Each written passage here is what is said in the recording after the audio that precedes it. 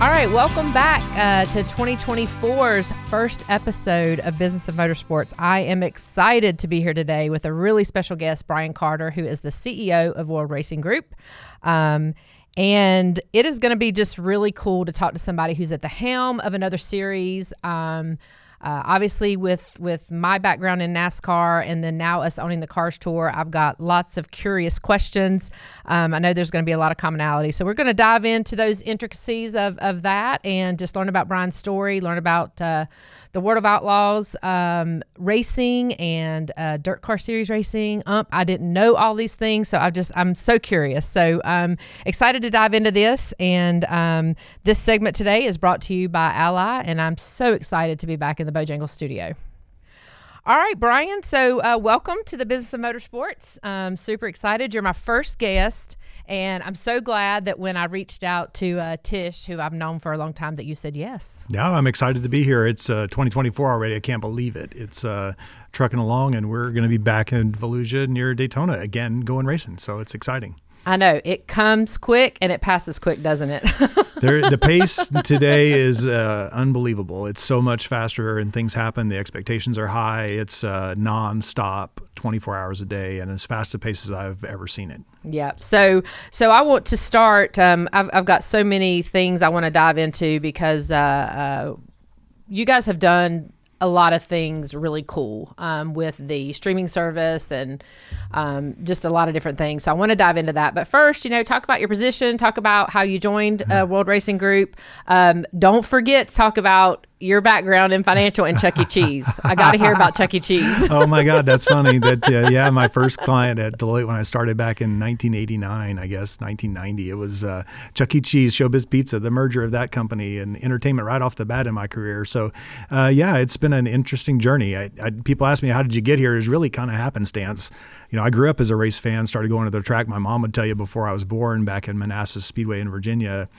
My dad was a huge race fan. So I started out as a fan first, started going to Heart of Texas Speedway in 1974. So it was a long time ago. Just grew up as a race fan, and just happenstance put me back in it in a way in which I could contribute from my career and integrate it into what I was doing. So it's been an interesting journey from a Texas boy growing up in Mahia, Texas, and then ending up so close to where the home of the World of Outlaws was, seeing it as I was growing up. 1978 puts me a long time ago, but I missed the first race. I didn't get to see the first race, but it was a part. I knew what was happening. It was fun to see it, and just growing up a dirt racing fan my entire life, and then happenstance would have me back in a place where I can contribute in a way that I'd never really expected to be able to. And now 20 years later, from the time in 2003, it's just extraordinary to see it and to be a part of it. So I don't know how much of that history you want to see, but yeah, showbiz. I started as a Deloitte finance guy, so 10 years at Deloitte, pretty much raising money for my clients, helping them from a CPA and from a consulting perspective, and raised a lot of money along the way, almost $7.5 billion. So it was fun to be able to do some things and really leverage that relationship, the background and the finance side, and kind of bring some of those resources to dirt racing.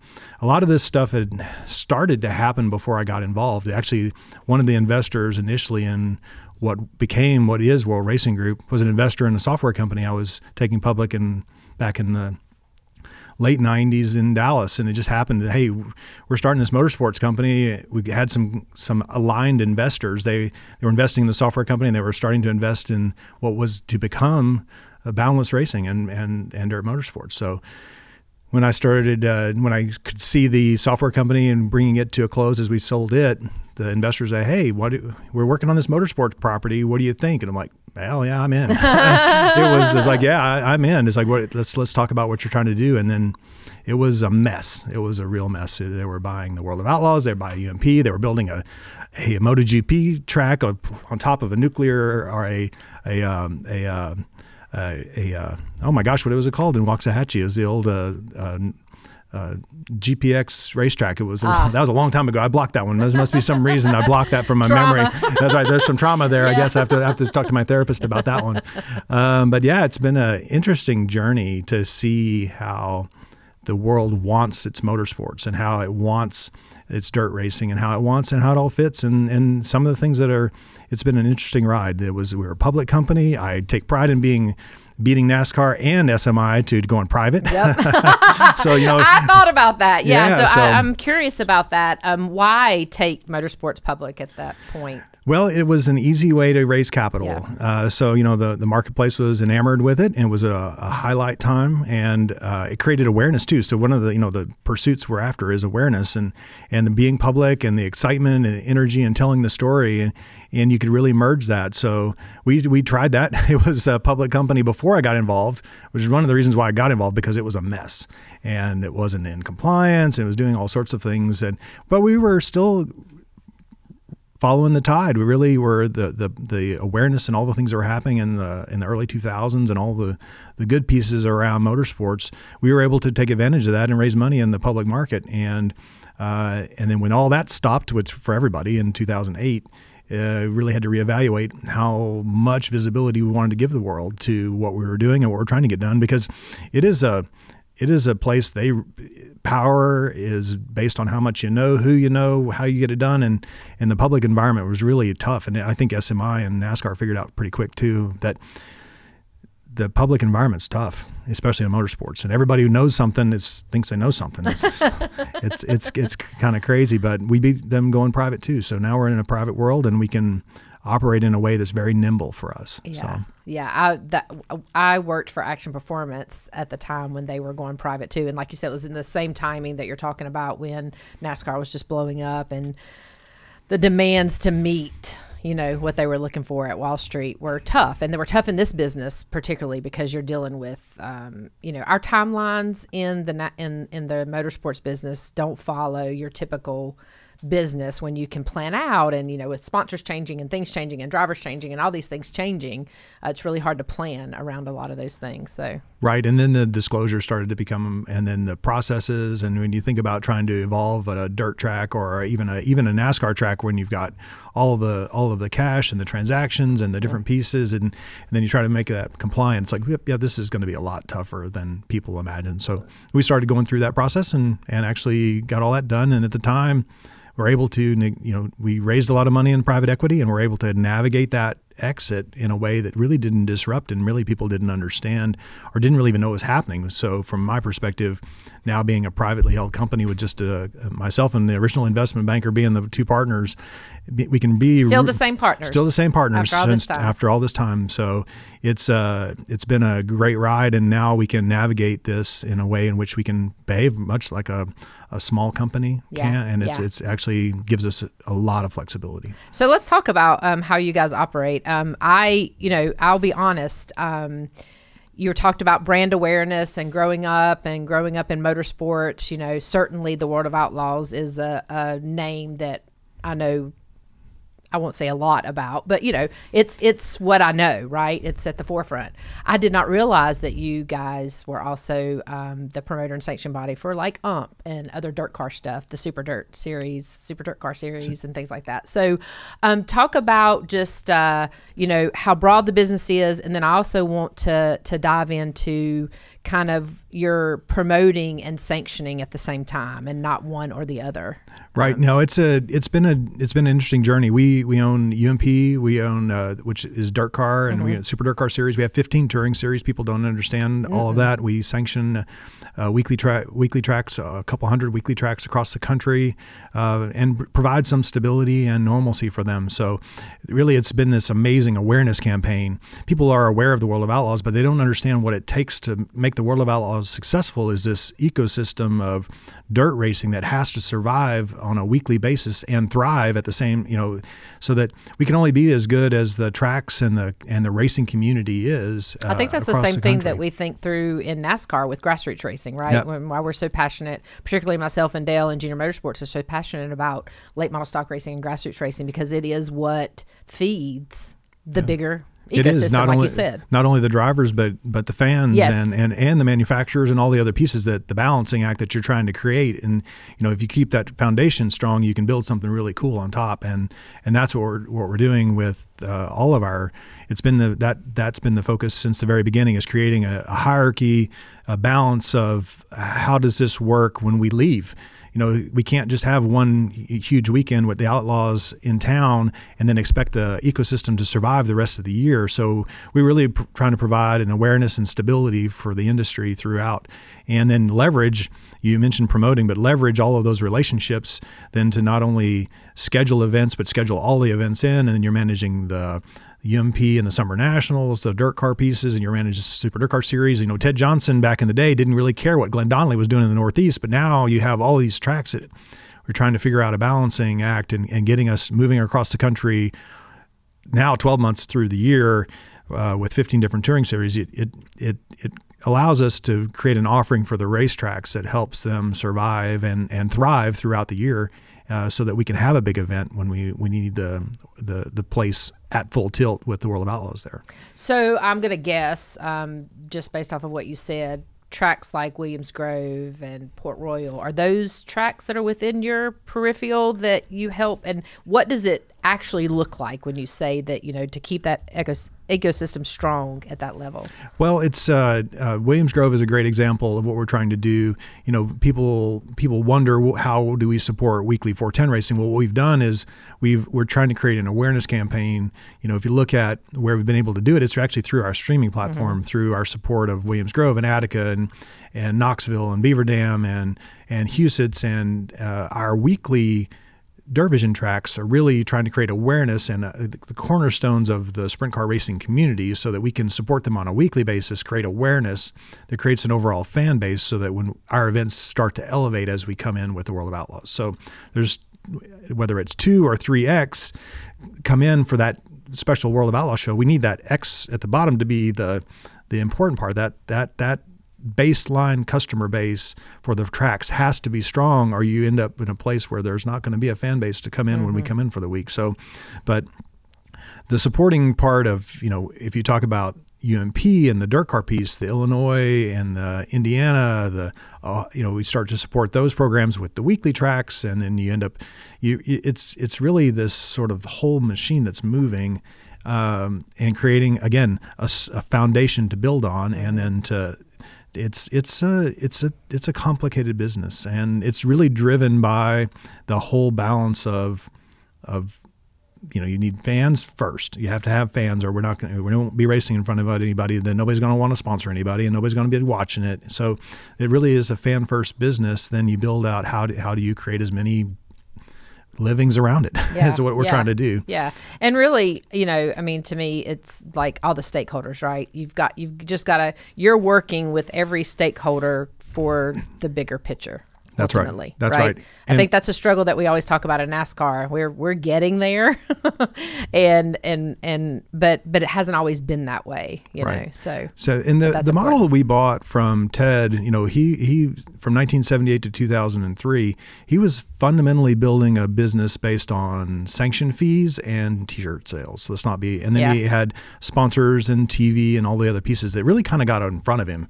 He kind of got it growing so fast, and then it kind of ran him over a little bit, trying to get to where it wanted to be, but he wasn't really ready to get there.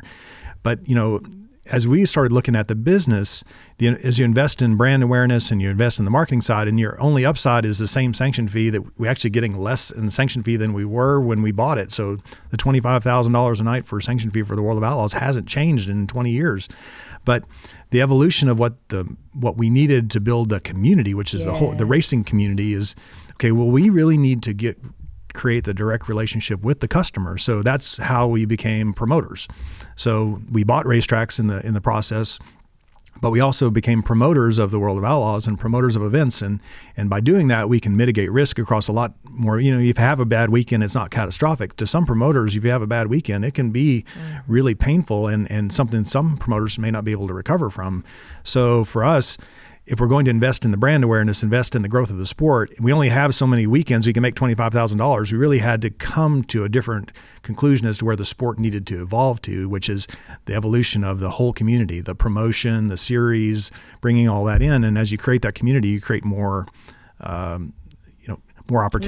More opportunities. So, in order for us to justify the brand marketing and the other pieces, we really needed to take on some more of the upside and then more of the risk along the way with selling tickets and promoting shows. And that's really where the business started to take off. Yeah. We've had a lot of conversation as it relates to the Cars Tour. So with the 4 owners that purchased the Cars Tour, my brother being one of them, and I've been helping manage that transition. And so much of what you're saying, we've tossed, and we're only in our 2nd year, and so we're not ready to take over everything. But it is, you're working with tracks, and you're talking about the sanctioning fees and how the track needs to make it work for what works for them all year long, just like you said, versus how we need it to work and work for our competitors and work for our event that's there. They bring in other, series and whatnot. Then that, if weather comes, that leans in to our streaming and whether we can go on time or not. There's just so many things there that that I can understand how that would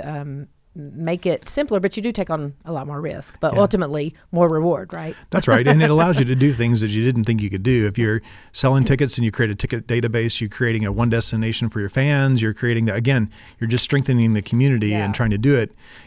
Historically, the ticket buyers at Williams Grove wouldn't communicate with the ticket buyers from Eldora, and that's what they want now. They want a one place to go to shop, and then we can guide them there. That's our websites are really the gate to get to how do people interact. And the websites, I'm generalizing the social media channels, the different ways in which we communicate with our race fans, but pulling that community together and communicating with them in a way that you're communicating, we're selling tickets at tracks in Texas we've never been to before. Well, our ticket databases at Devil's Bowl and Cotton Bowl will help us sell tickets into Big O or into Kennedale. So creating that sort of that connectivity with the race fans has to happen more than just how are we reporting race results and reporting our schedule. It's just it's evolving at a pace, but that creation of that promoting arm, the selling tickets, that community has allowed us to be pretty flexible in how we approach things, either with the new promoters or with a new track or with a new series, different things, and how to it's moving pretty fast, but that's what the sport evolves quickly. I mean, these cars, you can see it here on the table, the cars evolve. We need to evolve as a business too. So as you're making the schedules and looking, how far in advance do you work? Because like you said, we're starting the year. You're about to come up to your 2nd event here at Volusia. And, are you already working on 25? Like, I'm sure you are. I run a business. But, how far out in advance and changing tracks and making those decisions and what things look like before you've maybe even, gotten through part of your year here? Yeah, we're looking, we've already announced our 25 Speedway, our Dirt Car Nationals and how that fits. And the world is evolving with some racetracks closing at East Bay and Daytona moving their schedules around, continuing, so it's you'd love to be able to say this is our date, but there's so many dynamics into what goes into the schedule, and not only us, but now we're managing other dirt series. We're trying to manage around the NASCAR fans because they have an effect on how we do things, and so it's a constantly evolving. We're trying to get out as far as we can. The good thing now is we're looking as far down the field as we ever have. We're not waiting until. I remember in the early days going to the promoters meetings in Reno, everybody's negotiating their calendar, and this is in December. I'm like, if we don't have something preliminary by July for next year, we are in trouble. Yeah. So we're looking into next year. We're getting commitments from tracks that they want dates and what date they want, and then we work that in, and then it's probably finalized. The goal is always August, September, and it comes out in October, November. But it's such a amazingly dynamic process. It's earlier and earlier and earlier. Yeah. Because you have to stake your claim. So you mentioned, kind of thinking about the NASCAR fan. Is that relatively new for you in the last several years of having to really, think about where the NASCAR fan fits into dirt racing? Because I feel like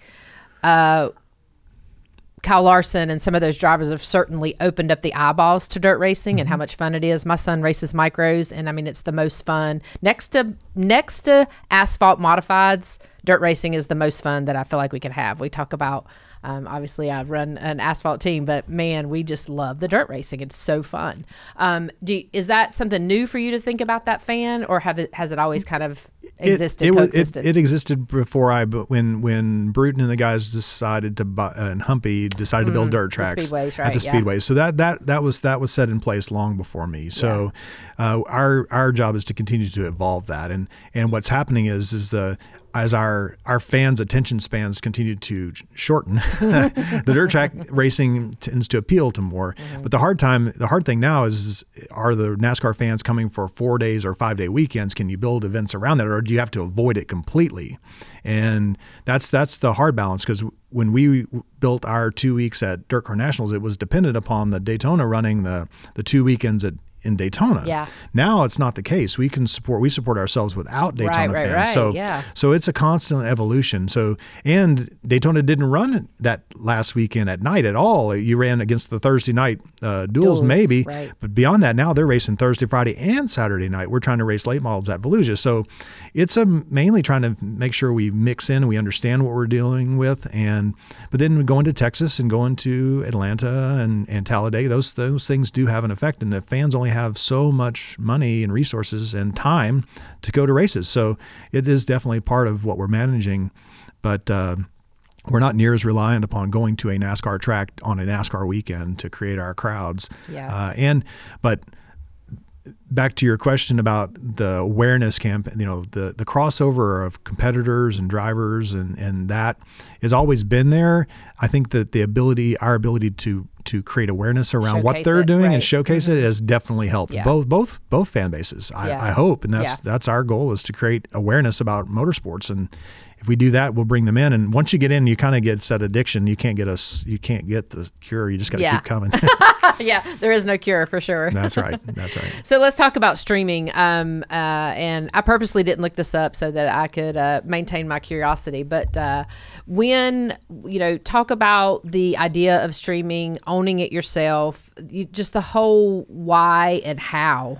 Because to me, that sounds super complicated and super expensive, to do. It is definitely both. It's definitely both. Dirt Vision has been around. We bought the Dirt Vision brand in 2004 when we bought it from Dirt Motorsports from Glenn Donnelly. It was a TV production company that was used to support This Week on Dirt and some of the other pieces in the Syracuse area, mainly syndicated TV. So, our struggle with TV at dirt racing has always been difficult, because the environment's not conducive to live TV. So when the heyday, when live TV was happening with Ted and with Glenn and the guy, we were trying to adapt our sport and our entertainment to live TV. And that's a tall task, because we have all the dynamics, even different than, with the track prep and the short spurt racing and the different pieces. It's a difficult task. So what we knew that we wanted to, and actually dabbled with full live streaming in mid 2000s, 2007 and 8,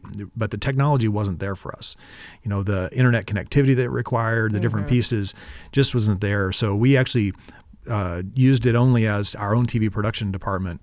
But what streaming has allowed us to do is we're not adapting live TV, our sport to live TV. It allows us to adapt live TV to our sport.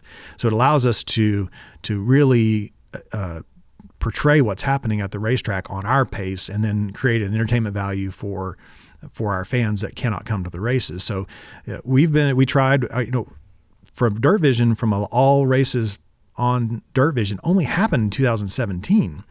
So this is a relatively new, really short period of time here. And then that was only with the World of Outlaws sprint cars. Now we're talking about 70 races. This year we're going to broadcast over 600 live dirt racing events on Dirt Vision this year. So to come from 70 to 700 in a matter of a very short period of time is definitely an advancement of the technology, the staffing, but it's a lot more complicated and expensive than people imagine. But it's been an amazing awareness campaign, is what it really boils down to. Yeah. You can watch dirt racing just about any night of the week, and you can watch it on our platform or other platforms, and it really has raised awareness, which is all we're after anyway. Yeah, I read a story. I think it was David Gravel, who maybe had gotten a sponsorship based off the fact that you guys were able to have the World of Outlaws on TV. Am I remembering that correctly? Yeah. And that was kind of a check check mark for you guys, because I think about it from the standpoint of my kid racing at Millbridge, which is on Dirt Vision, and I'm so thankful.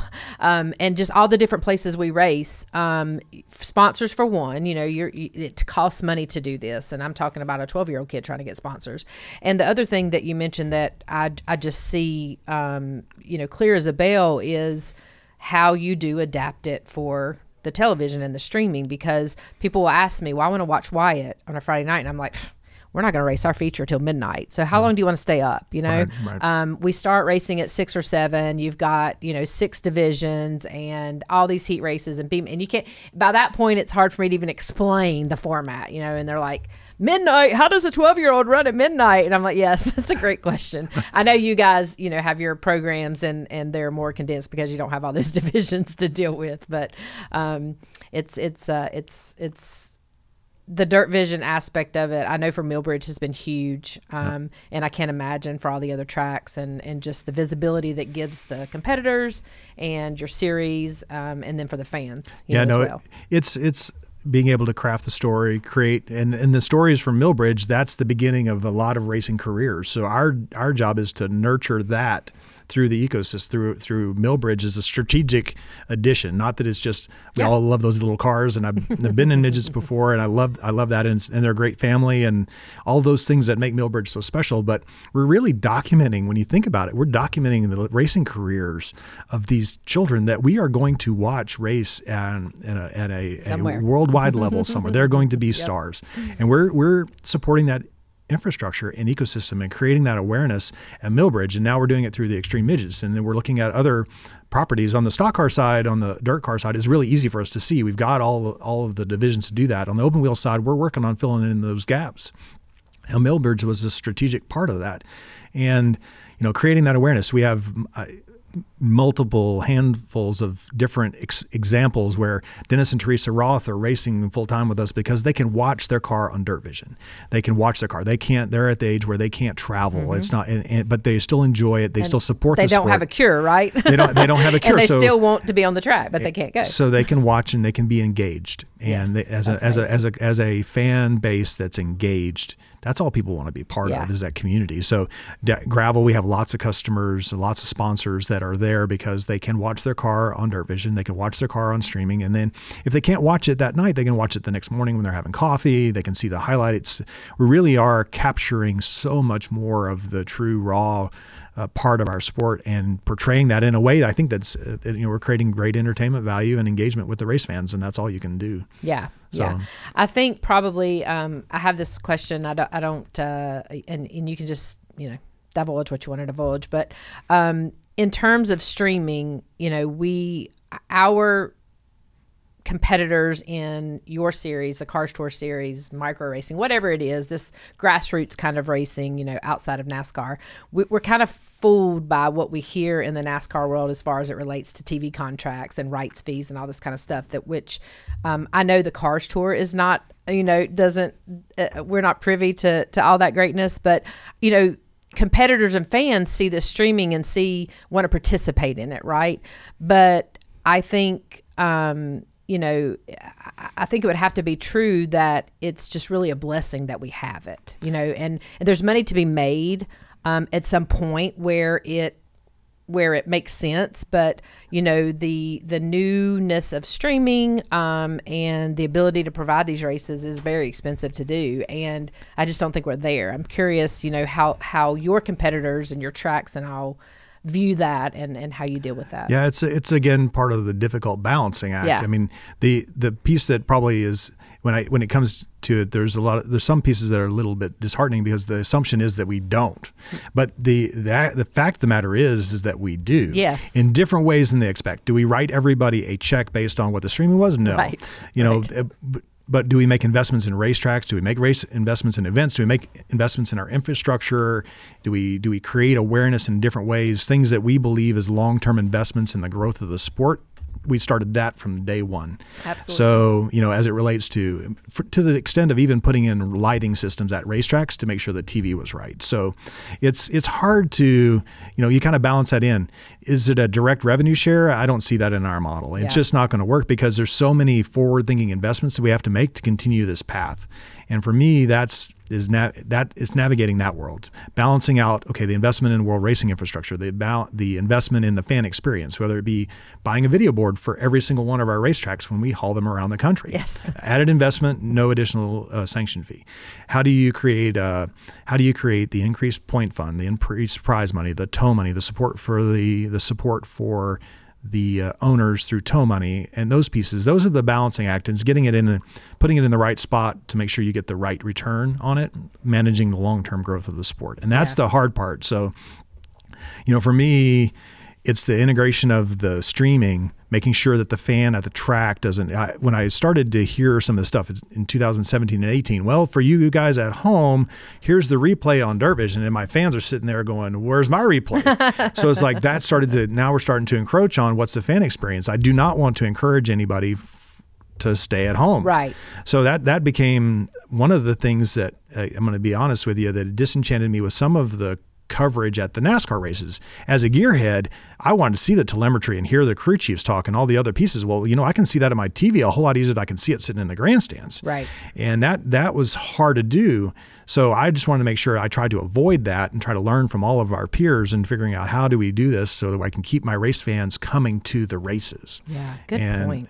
And for me, that was the real, when you start investing 7 digits on the video experience at the track for the fans who are already getting the visceral experience of the cars going by, it starts to become a real addition to the at-track experience, and that's what we wanted to do and continue to do. But that balance of where it goes, the investment in the motorsports part of the Dirt Vision streaming piece, flipping that model on where TV doesn't cost us money, it's actually making us money. Yes. That happened day one, and long term, I can expect it to continue to grow as we continue to grow awareness in our fan base. Exactly. Yeah. Finance and marketing, your finance background. I'm just really curious. I'm a black and white operations, kind of mindset, and I look at the finances and how we do it. Marketing is not my thing.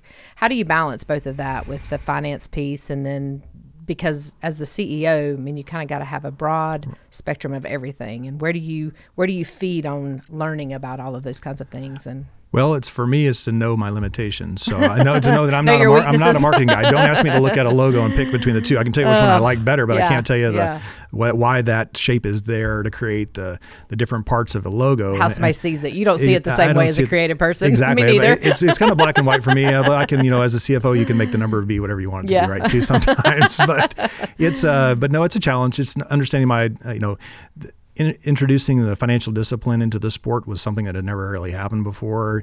Raising, tens of millions of dollars and allocating that. Sometimes I was a little tighter on the purse strings than maybe I should have been, investing in growth. So the hard part is balancing. My dad promoted motorsports. He promoted rodeos. He promoted. So I kind of grew up as a promoter, could see that. So I understood the balance of needing to be the show, but that usually costs money. And how do you balance that in? Are we getting our money investment back? So it's mainly knowing that I'm not a marketing guy. I'm not a marketing guy. I love promoting. I love entertaining people, but I'm not a marketing guy. So I hired marketing people. I put a marketing staff in place. I have to trust them in doing what they do, and that's the hard part. As a CEO, they do that better than I do. And how many employees does World Racing Group have? Full-time employees, right at 100. Believe it or not. Yeah, I think we paid 275 or something like last week with contractors and part-time. Wow. And so it's a lot larger than people realize. Back to the expensive part, people see this, they hear about subscribers and streaming and all this stuff. They don't understand the infrastructure that it takes to run it, the connectivity that it takes. At any particular point, we could have 10 or 12 broadcasts going on at the same time. So that takes one per at least, plus the whole team to support the infrastructure. So at any particular point on a Friday or Saturday night, we could have 25 people working, not even at the racetrack. So it's a tough piece. You're managing people and money. It's your most important asset and your biggest challenge at the same time. Absolutely. Yeah, that's one of the things that I was able to learn from Mr. Hendrick from day one, was just people. You got to invest in them and figure it out, because otherwise our worlds don't go round, do they? No, they don't. And our sport's not really, it's hard to create a long-term career path. Mm-hmm. People come in, they're really good at what they're doing, but then creating a sustainable career path for them, that's part of our goal, and starting to figure out how do you nurture the young the enthusiasm, the high integrity people, how do you nurture them and keep them in motorsports and create a career path inside the business? And, you come in as a competition director, how do you become series director? How do you become an events court? How do you move through the business? And that's something that particularly all of the people want now. You want to have a long-term path for somebody. And once you, like I said, it's an addiction too, you do it because you love it. And I'm blessed to have a team that loves what they're doing. Yeah, that's totally something here at the Xfinity level that we deal with is, people wanting to use this as a stepping stone, obviously, into Cup. And whether you're a driver or a crew chief or a PR person or whatever it is, I usually don't have any problem keeping my operations people, my human resources and accounting and IT and all that stays pretty much in place. But when it comes to the competition piece of it, they're looking for that growth, and there's only so much growth that can happen here. And it's another issue with sponsorship, kind of in the same light, right? Because you have sponsors that are attached to drivers who move up, and then that moves on. So it's kind of a constant thing that we battle here is that change and evolution of people, and how do we make them want to be lifers in the Xfinity Series? Right. If that's possible. Do the best you can. That's all you can do. Just try to keep it where people are challenged and feel the success. Yeah. I wanted to talk about just kind of the perception of, what do you think the perception is of the World of Outlaws series? And when you say the word outlaw, obviously it has all these connotations, right? And, just what does that marketing look like for you guys in the series and the perception that you want people to see? Yeah, I want to see them I want people to see us as the pinnacle of dirt racing. I want to see, I want them to know what they're going to get when they come to the racetrack. They're going to see the best accumulation of drivers in an environment that's visceral, and they feel it. And this sprint cars are awesome, but the World of Outlaws racing, the program, the entertainment value, the part of the community, really. The World of Outlaws is really just the name of the community. We have some badass racing. There's no doubt about that it's just amazing what these guys can do in the car, and not only in the sprint cars, but on the late models. But what we want, which is why we've always had open pit area, I want people to feel connected to it. For some reason, I want them to feel whatever it is, it's a personal attachment to the racetrack. You can get people to come out, but when they're connected personally, it becomes a part of their lifestyle. Mm-hmm. And that's what we're after with the World of Outlaws is how do you create it to where they feel like they're part of something special. They can escape from whatever they're going to escape from.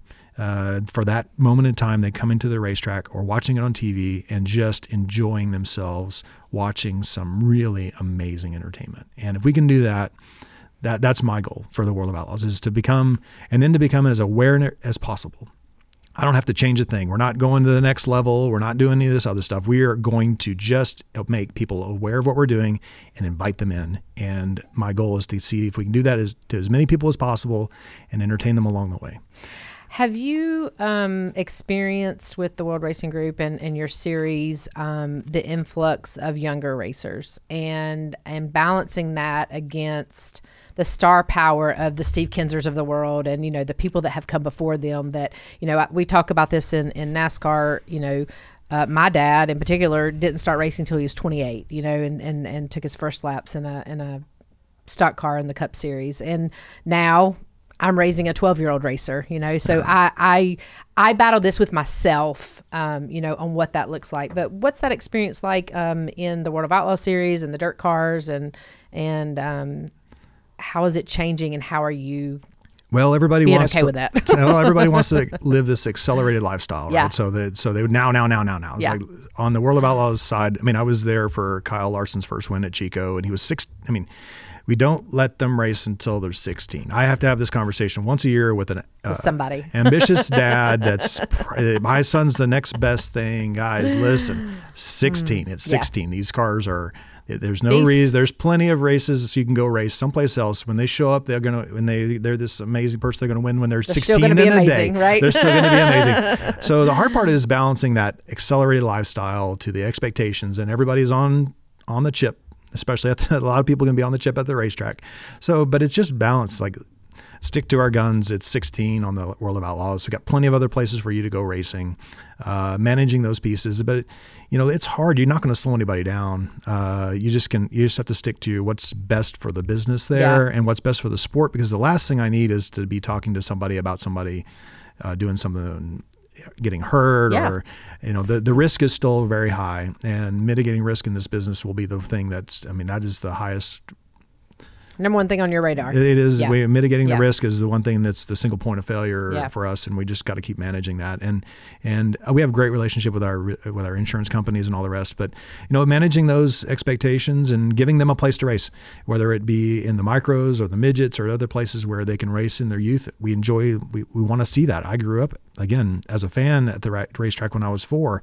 I want there to be those lifestyles created around it, and people do crazy things for the kids. Right? Yeah. So I've been there, done that. So I just want them to know that we're consistent and professional on that front, and just be patient. Patience here will help.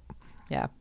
And how do you see, what do you feel like builds these drivers, persona and charisma and personality that are coming into the sport? Well, you just named it. They have to be connected. People want to be like them. When you look at all the people that there was this allure of what they were doing, that you wanted to get to know them, you wanted to be like them, those sorts of pieces. So it really becomes how good a person you are. Can you be the kind heart? Can you be that amazing race car driver? Do you want to be somebody that people want to be around in the pit area, around and that's really just building that community. Those are the people that will be successful. Some of the best guys and gals in the sport are there because of their relationships and what they were like, not how they performed on the racetrack. Mm-hmm. And that's what you got to continue to perpetuate that. People can only go so far being that great a race car driver. And if you're not a good people person, can't create the relationships, the long-term sponsor connections, the long-term fan connections, then you're going to be short-lived in this sport. It'll eat you up and spit you right back out. Yeah, I think about it like, and I've heard this all my life with my dad. He's just like me. I feel like I can sit down and have a beer with him or sit at the dinner table, but he has a superpower, right? Yeah. He could see the air at Daytona or whatever it was, right? And I think that is how people want to see these guys. They want to see them just like me. I have that connection. They're just like me, but man, they have the superpower to take this beast around the racetrack at these exhilarating speeds and do things, race side by side and create that. Still death defying, right? Yeah, we want that to be that case, and what they do is extraordinary, but we want people to see them as they're available. Yeah. They're available, and you can connect with them. Yeah, exactly.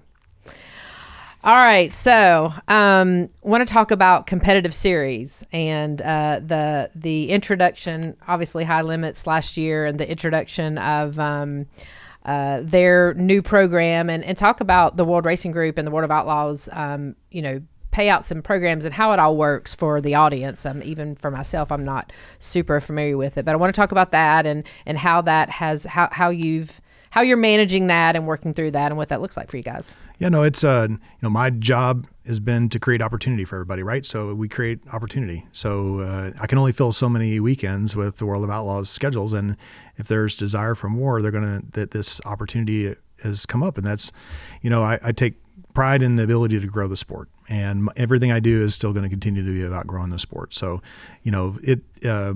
the competition is there, and it has always been there. We're always competing with somebody. Yeah. So whether it be High Limit this year, the All-Stars, the ASCS, or candidly soccer and baseball and all the other entertainment value that we have. So we've been competing our entire lives. So competition is not new, and direct competition just makes you hone your decision-making skills. So it's,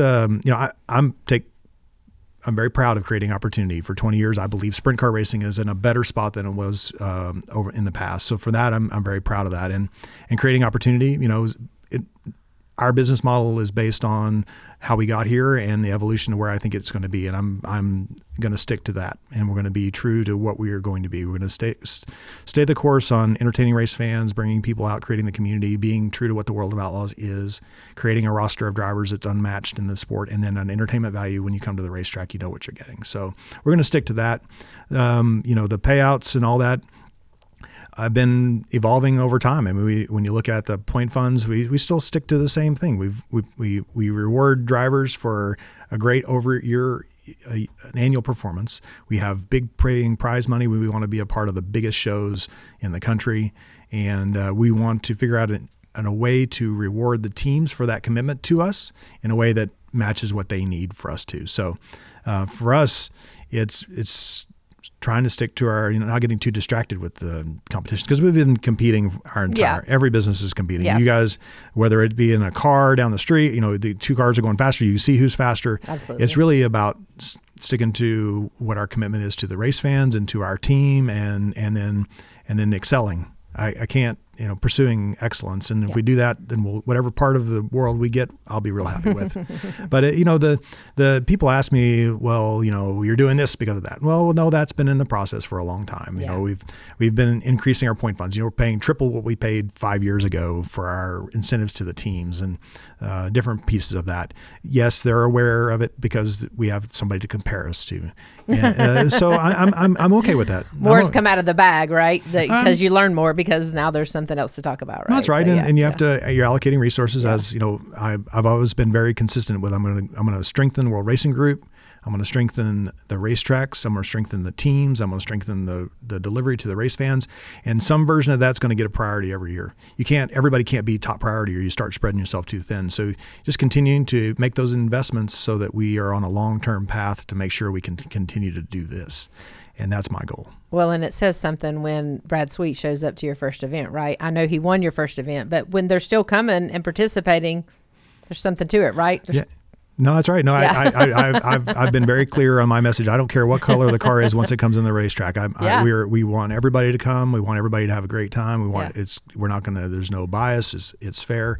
But the guys that stick with us and are committed to us long term are going to be rewarded for that. Yeah, and nothing wrong with that. Right? Nothing wrong with that. Yeah. That's what they agreed to and what we agreed to. And my goal is to continue to make sure I can make that number grow for everybody. Yeah, and that's the same. I mean, in our sport, you sign up to run points in a particular series, and you're on the owner's plan if you run with a full-time driver, et cetera, et cetera. So there's lots of similarities there that make that, and that makes our investment worth it from the competitor side, right? Right. That you have that kind of system in place because, from my standpoint in NASCAR, I need the longevity and the stability to be there for me to make the investment year over year over year. That's right. Works for your competitors. What about, I want to know your thoughts on charters. It's such a big topic in NASCAR with the Cup charters. Obviously, High Limits has talked about charters. What are some thoughts there? I don't see them being successful in our world. Yeah. When you look at what we're trying to do, I'm not managing 40 teams for 40 spots to start. We've got 24 spots and we've got 400 competitors across the country. So what I need to do is make sure that we're compensating people fairly, we're creating rewards and incentives, and we're creating prize money and events that continue to grow. So again, the money comes inbound. It's pretty simple. Historically, it was fans and sponsorship for us. TV was a minus number. There was no question that TV was always a negative number for World Racing Group and World of Outlaws. Now it's a positive number. It's creating those inflows and creating a growth plan for everybody involved. I don't know what the right number is. I've never seen the charter agreement that High Limits are proposing. I know that the charter agreement's causing a lot of animosity right now in the NASCAR world. Yeah. So I'm not, but we're managing 400 competitors. We're traveling across the country. We're only bringing 12 to 13, 14, 17 on the late model. We're bringing a certain number of full-time teams, to the point where we only traveling and there's only 40 cars. I'm really going to be that's not our business. Concerning. That's not our business model. And so creating the balancing act of how everybody's compensated, including the local and the regional, super regional teams, that's an important part to me in getting that managed in. And right now it seems to be working. So right now I don't see any place for that in our business. Nobody's tried it. Maybe hopefully we all learn something from it. NASCAR's tried it for 7 years and they're running into hiccups too. So and then there's obviously always a chance to learn. Yeah, right. But for us, I don't see it right now in our future. Yeah, I can totally see that. I'm thinking about, I reached out to a lot of our cars competitors and just talked about, as we were moving into this year, talking about our purse structure, and we really don't have a year-end points fund and things like that, and just really thinking, I said, what's important to you? And they're like, it's important to me that I can show up to the events that I'm able to show up to based off of whatever, financial backing they have or whatnot. So the long-term year end isn't as attractive because, like you said, it ultimately ends up with in our series in particular, there's, maybe there's 11 to 15 that can do that all year long. But like you said, there's 60 to 80 competitors that can come out to an event. Right. And so then how do you, make that event the best that it can be?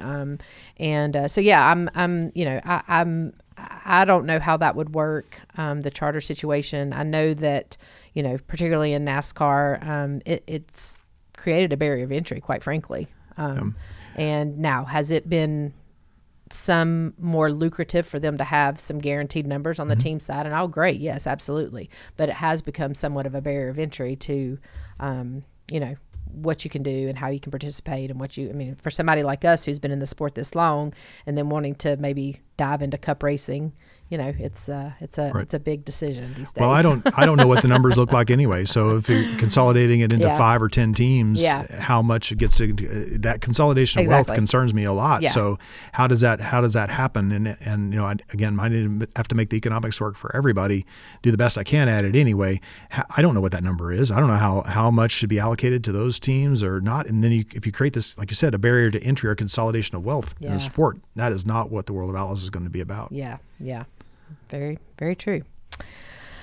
All right, so you've raced some yourself. Tell me about that. You still dabble in a little racing. Yeah, no, I've never been a very good race car driver. I enjoy it. I have a good time. That's right. Yeah. So, what do you race? What kind of stuff do you enjoy? Well, I still have a sprint car. I've won as a car owner. I'm enjoying that a lot now too. So I've been won locally here with Jake McLean. I've done some stuff there. But I race a little stock car. I have a pro stock in the Northeast, which should become the national dirt car, stock car class, but I've not really been successful doing that yet. But I have a great time racing with the guys. Again, it was just trying to broaden my perspective as a decision maker. I enjoyed racing. I raced some before I started with World Racing Group, just an old IMCA stock car around Dallas, and I just enjoy it. I'm more of a tinker gearhead guy, and I end up having to fix my race cars a lot. so it was one of those things. It was a good time for me, and over the course of my career, I've had a chance to play in a sprint car and a midget at the Chili Bowl and the dirt late model at Volusia and see how fast they get really going around that place. And so it's just, again, it was fun for me. It's still fun for me. And as long as it's fun for me, I'm going to have some version of a race car for me to go out and play. It's hard when I go to the racetrack, I want to play and people come up to me and I'm working. It's like, so it's difficult, but I just enjoy being part of the group, and it does broaden my perspective to help me understand, okay, it's expensive to go buy race tires. It's expensive to go, well, that body panel, is it plastic? Should it be aluminum? Should this? It's like, when I get my money out and pay for it, buying pit passes and all those pieces, it helps me understand the whole system. And I'm blessed to be able to do it because most of the time I'm doing it, it's because my team has got the event under control and I don't have to really work there. So, but it's just as a car guy, I just enjoy it. And I love the community. I love who I race with the Pro Stock Series up in the Northeast. And I like being able to just jump in the car and put the helmet on and everything else goes away. Yeah. Everything else goes away. A lot of it's fun and like stress relief, kind of like just, be in a different world, right? Not your everyday business world. So I know there's lots of great World of Outlaw events, dirt car events. Give me some top 5 events that if you're a fan and you haven't been out to see your series run, where should they come? Wow, 5 out of 250. I know. Give me the top event from each division. Yeah, there you go. No, that's even harder. Oh my gosh. See? Just give me some top events. No, here you go. No, it's great. I have so many to choose from. It's amazing. I really enjoy. There's nothing about the community at the Knoxville Nationals, the campground at Eldora, the pit area at Peevely or at Prairie Dirt Classic. The whole environment of pressing the speedway to the limits at Volusia. It's really about the community, people where we're gathering all these people that it becomes a family reunion for them. It's something about seeing the scenery. I miss Calistoga with the mountains in the background. There's just so many things to, pick one and come out and take a look. That's my goal for the race fans. Pick one, come and take a look. The history of the first and the last race at Devil's Bowl were meaningful. it's just, there's so many different things. I still can see the grandstands full at Syracuse the last year. What we're trying to do now with we're doing Oswego, the Hell Tour in and of itself isn't one event. It's a whole this month of craziness, and these guys are it's amazing to watch them. There's so many different aspects. It's pick something and come out and take a look at it. Yeah. And for me, the best racing still at Peevely with at Kenny Schrader's track. I've never been to Peevely. One of the ones I haven't been to. A mini Eldora. For me, that you can see it's, running 55 laps in less than 10 minutes, and I see Sheldon lap up to fourth and no green, no yellow flags, and it's just insanity. It's just so many different moments in time, and I don't know where the next one's going to come from. And that's the beauty of it. I don't know. Yeah. We're going back to Volusia this week. We're going to be at all these amazing new racetracks. We're going to be at all these amazing historical tracks. What are some of the new tracks that are on the series this year? Oh, don't start me long. We've got so many. Mostly for us, the hole in my heart with losing Devil's Bowl. We're at Kennedale, which is where I grew up racing my stock car a little bit, and just south of downtown Fort Worth, Kennedale Speedway. That's going to be a good one. We're going to be hanging from the rafters there. Big O Speedway. There's so many with the late model series. I can't even start to list them. It's the beauty of it. We can move our series around. Yeah. We can adapt them to the speedways. We can adapt, but the staples still stand there. There's nothing. They're going fast at Houston. It's just there's so many different places. Friends at Beaver Dam. I miss the old clubhouse at Beaver Dam. It had but it was just so many different things about it. I'm overwhelmed kind of thinking about it, actually. Yeah, so. I've learned a lot with Wyatt racing, dirt racing, and on the dirt, and he watches nonstop YouTube and everything under the sun, and I didn't even know he knew so much about the late model drivers. And I've just for Christmas he wanted some of the late model guys diecast and this, that, and the other, and he's telling me names, and if you obviously Brandon Shepard, and there's some that you've Jonathan Davenport, there's people that you've heard of, and then he's like, my favorite driver is, oh gosh, I don't even know, it's Tyler somebody. Maybe. Is there a Tyler? There's a Tyler. Might be Tyler Herb. I don't know. But it's just so fun to listen. And like you said, there is a lot going on. That's the one thing that, and particularly, again, my background in NASCAR, hearing all about, is NASCAR what it used to be? Do you have the same fan bases? What are the TV ratings doing? Da-da-da-da-da-da. Everybody wants to debate all this stuff. There is so much racing going on in the United States of America. Yep. Everywhere you look. When I get on my race pass or when I get on Race Monitor to look for my son's event on what I'm doing, I am amazed at 40 to 50 events every weekend somewhere. A race fan can catch something somewhere every single weekend of the year. Every single weekend. Every single weekend of the year. Most of the time, 4 or 5 nights a week. Absolutely. There's something going on. That's the beauty of it. It's alive and well. I know that we fight a bunch of challenges, and like you said, just keeping the whole ecosystem healthy and all, but it's alive and well, and it's alive and well because of people like you. Well, it's alive and well because of the community we built and the community that continues to grow. Like you said, the race fans evolve, the sport's evolving, the entertainment's evolving, our communication is evolving, everything is evolving. So how do we position it for the best chance of success going forward? That's right. And how do everybody bring a friend? That's my theory this week. Every year, this is my theory this year. If you go into the racetrack, bring a friend. Bring a friend. Show them something new. Introduce it to somebody, and then give them a chance to see it. And then we'll keep the ones we can, and then we'll keep doing the best to keep as many as we can. So that's my ask for all the race fans. Bring a friend. Bring a friend to the racetrack, and then we'll spread that resource. You'll do the rest, right? We'll do the rest. Bring a friend, we'll entertain them, and we'll introduce you to all of our friends, and you can just see how crazy we really are. All right, last question. What legacy do you want to leave at World Racing Group? Wow. I want it to be better than it was when I got here. That's what I want it to be. I want to put it in a position that the foreseeable future, there's a success path for people, really just to entertain people. That I wanted people to see that we really did try and we really did make progress against a really tough time to evolve the sport. The early 2000s, the late 2000s, through the dynamics of bring in parts of the sport. When we bought the World of Outlaws, there were 4 full-time drivers and 7 employees. We bought for the business from Bob Memmer had passed away, and it was really lost. And when we bought the business from Glenn Donnelly, it was just in a different place. So my goal is to make sure that I've positioned it when I'm done in a spot for success in the future.